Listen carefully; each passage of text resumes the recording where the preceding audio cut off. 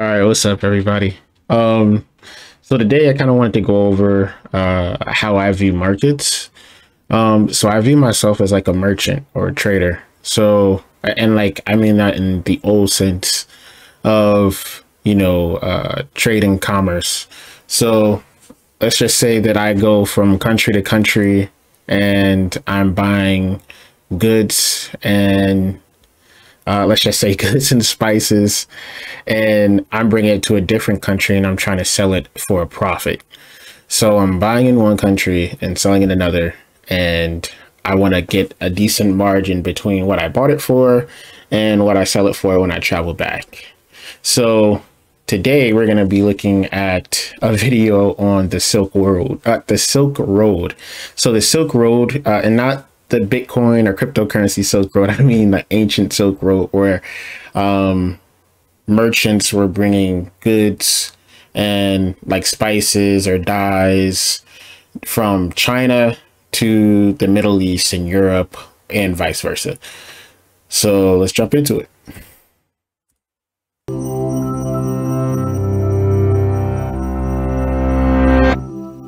A banker in London sends the latest stock info to his colleagues in Hong Kong in less than a second.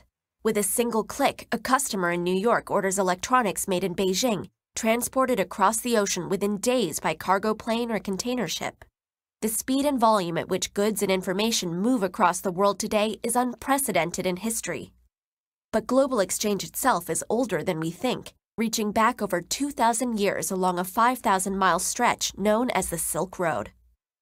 The Silk Road wasn't actually a single road, but a network of multiple routes that gradually emerged over centuries, connecting to various settlements and to each other, thread by thread.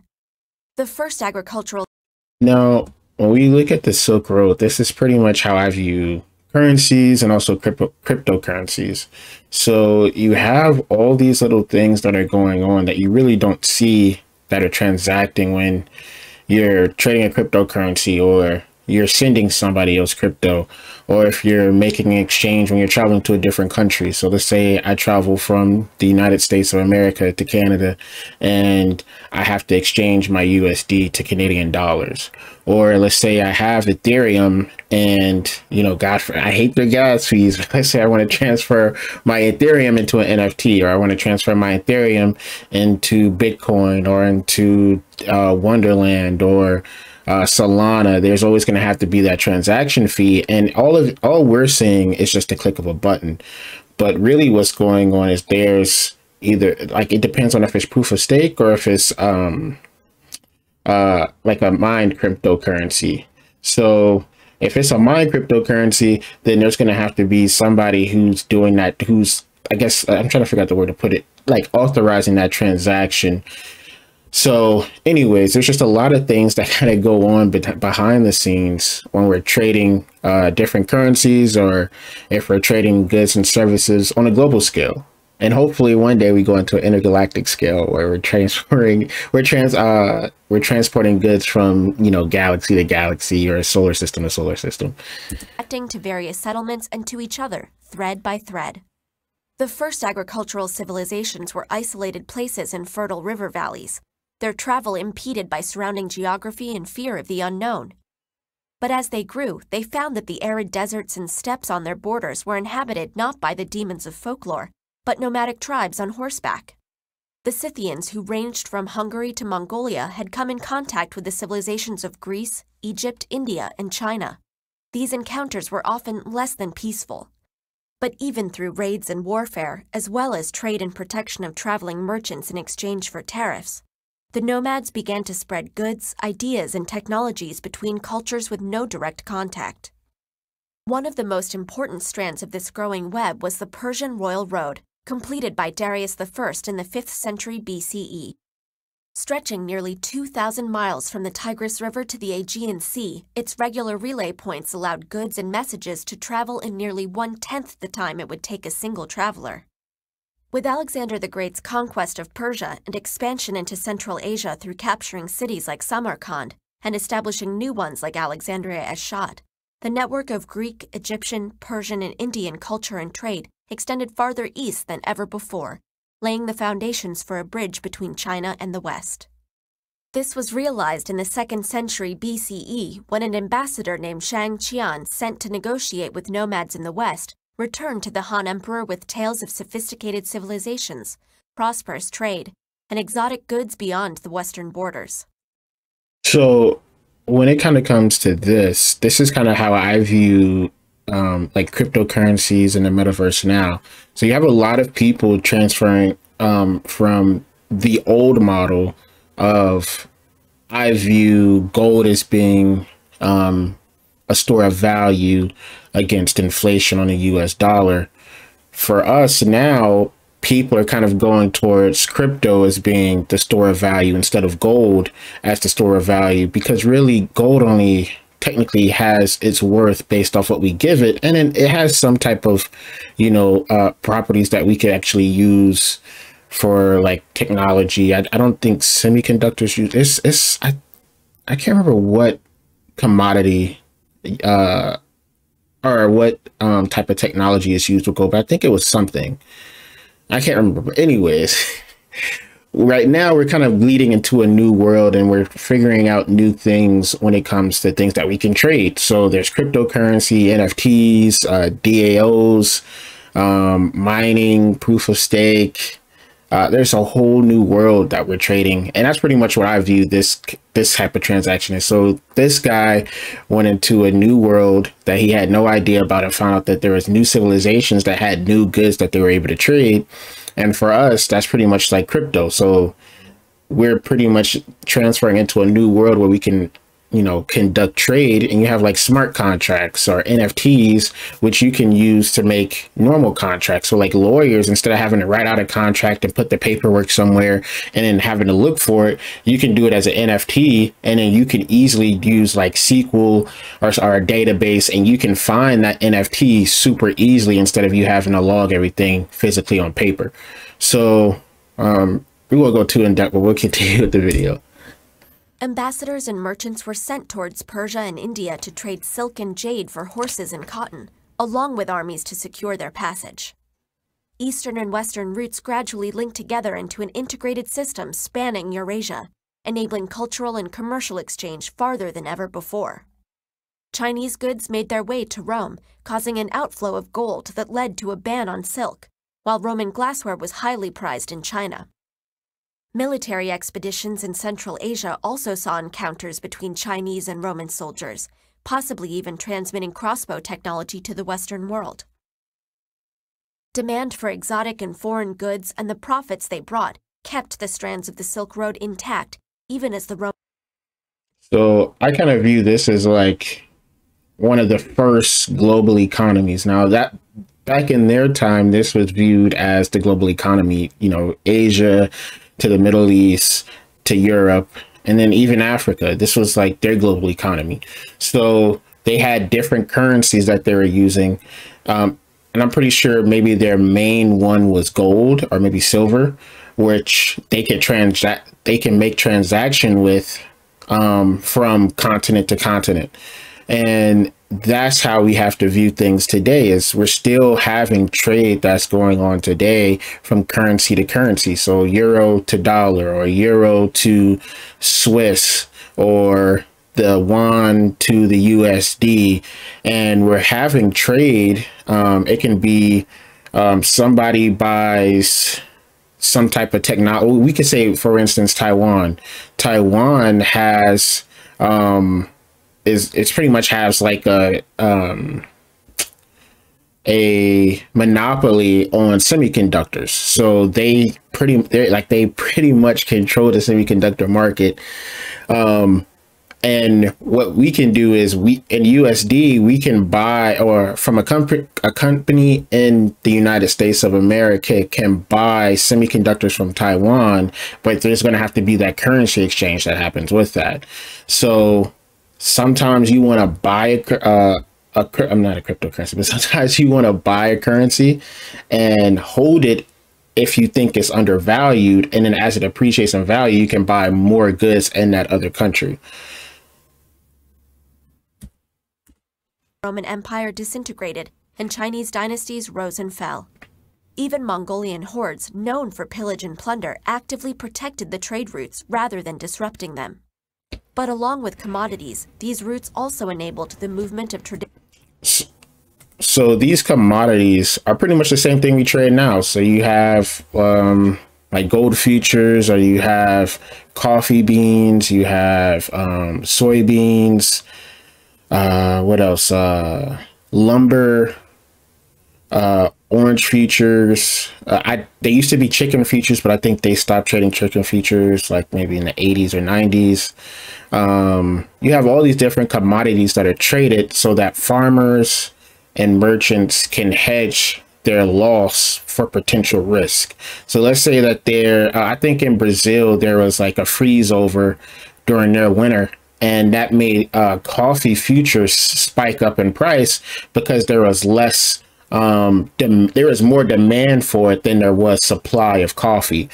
So we still have that issue today, and you can hedge that by trading commodity futures.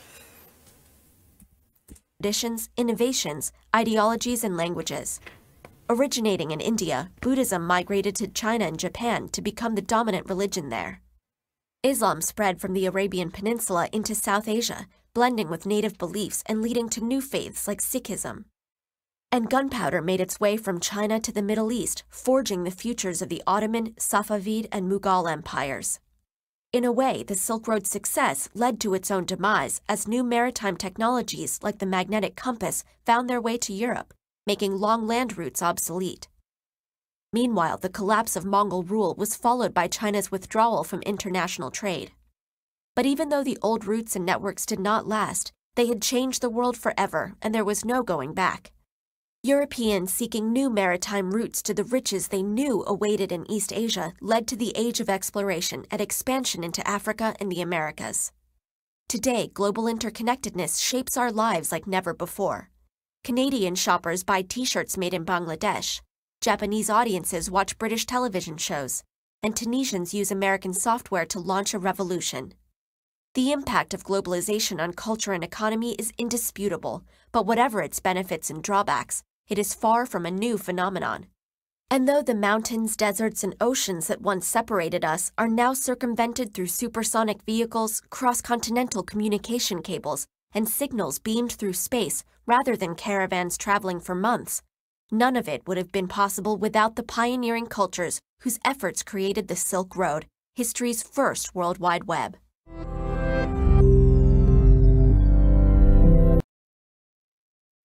So that's why you can always learn from history, and you can bring it into present day and then even lead it into the future. So that's why I was saying earlier, even though we started out with the Silk Road, we still have global trade that goes on today, and how we can predict where it will lead in the future is there's still going to have to be intergalactic trade that goes on. Maybe there's a planet out there that has more natural resources than we have on Earth, or on a different, like Mars or something like that, and they'll still have their Mars it'll probably be cryptocurrency. So they'll have their Mars cryptocurrency, and since it's easier to transact crypto from rather than actual physical USD, then we can say, hey, look, we have this Mars crypto, and on Mars we need more water, we need more fresh water for our planet. So what we're going to do is we're going to just say Alpha Centauri. So what we're going to do is we're going to send Alpha Centauri our Mars cryptocurrency in exchange for their fresh water. And there's going to have to be a spaceship that transports that fresh water. And then that will end up that route for that spaceship takes from Alpha Centauri to Mars is going to be the new Silk Road. So, and how I can transfer that to you through charts and trading is oh, my mouse turned off. There we go. So when I'm trading on a chart, I'm using a 200 period moving average, and on TradingView, when we're merchants, we're looking to purchase assets that can appreciate in value. So how I do that is I use a 200 period moving average. So this is tradingview.com. It's a free software that you can use to chart to do your technical analysis in markets. So I use this for currencies, crypto, futures, equities, bonds, all of that stuff. I use this to chart. Just makes it easier for me. I use different brokers, but anyways, so I use this 200 period moving average to get my bias or my sentiment and where the market direction is going to go. So this is a daily chart on the Euro USD. This is a Forex currency pair. And how I mentioned earlier is, as a trader or a merchant, I'm looking to purchase things that are going to appreciate in value over time. And then I want to sell it to somebody else for a profit. So what we're doing here is we're saying we're using this 200 period moving average for our bias in the market. So all you have to do is go to tradingview.com, bring up the chart. You can go to daily, 4 hour, weekly, whatever you want to use. I'm just using a daily for this example. And what you want to do is come to the search and type in moving average. So it's going to be this one right here. And then what you'll do is you'll want to go to the little cog. It's going to be in the top left corner where my mouse is. You go, it'll say moving average. It'll say 9. That's the default setting. And then you'll want to go to settings, go to inputs, and type in 200. Now, a lot of trend traders use the 200 period moving average as a trend bias or a sentiment in the market, to where other traders are going to also look for that market to go in that direction. You can have more aggressive or more lenient moving averages, but the 200 is pretty much industry standard. So what I'm going to do is go back in time and say that as a merchant, I believe that I can make transactions with the USD more effectively than with the euro. So I want to buy USD and I want to sell the euro. So what I'm going to do is I'm just going to use some basic technical analysis, and we'll do another video with supply and demand and support and resistance to kind of go over that. But I view this as a decent price for where I should buy more USD than euro. So that price, we'll just go to the quarter. We'll just say 118.50. And what's going to happen is I'm going to place a sell order right there. And I believe that as the merchant that I am, I can make better transactions from the dollar than the euro. So when price gets to 118.50, I'm going to look to sell this currency. And I want to buy it back for a profit at a later date. So I'm shorting this currency, which means in Forex, there's Forex pairs. I'm selling euro and I'm buying USD. So as you can see, the price comes into the level and it starts to sell off.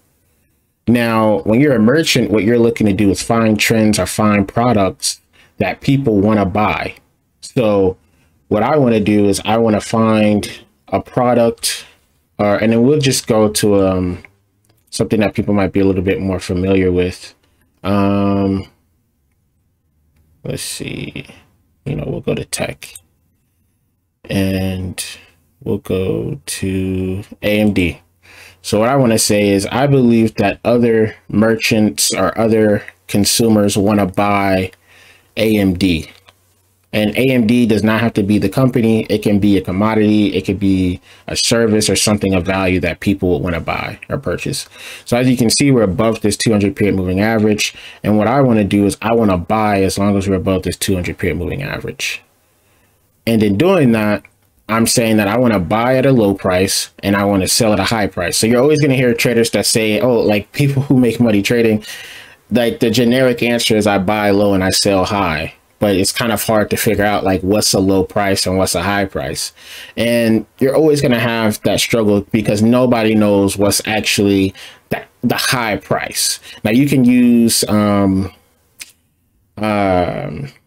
like PE ratios and stuff like that, and say if the PE ratio is above 100 times earnings, then that's overpriced for me, but it can always continue to make new highs. So, but anyways, what we're doing is as a merchant, we're saying as long as people are willing to buy this commodity or this asset, we're going to look to buy with it. And we want to buy on the retracements, which some people say buy the dip.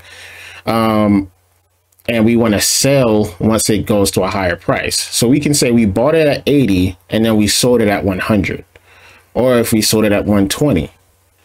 But anyways, we'll just keep it basic for that day, guys.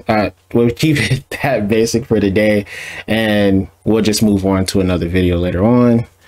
So I hope I was able to help you guys out with pretty much figuring out that we are merchants when we're trading. We're trying to buy things for a cheaper price and sell it for a higher price later on. As a merchant, what we're trying to do is we're trying to buy things for a cheaper price and sell at a higher price.